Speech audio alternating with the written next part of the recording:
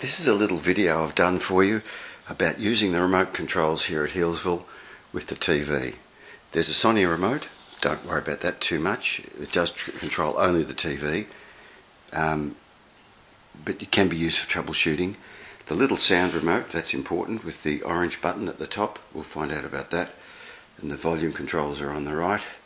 The main one's the fetch remote, which operates the fetch box firstly, which is that box in the cabinet with the blue light on, but it also is a TV remote once it's enabled.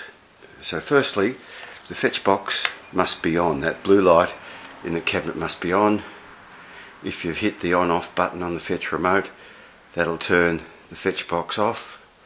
By turning that little light red, press that button again to make sure it's a blue light, and then that's fine. Pressing the 1, 2, 3 button on the left hand side of the remote will put on the lights and immediately turn it into a TV remote, and then it turns on the Sony. So the TV's going, the fetch is going. Once the fetch is going, you use the centre of the steering wheel to start the TV guide.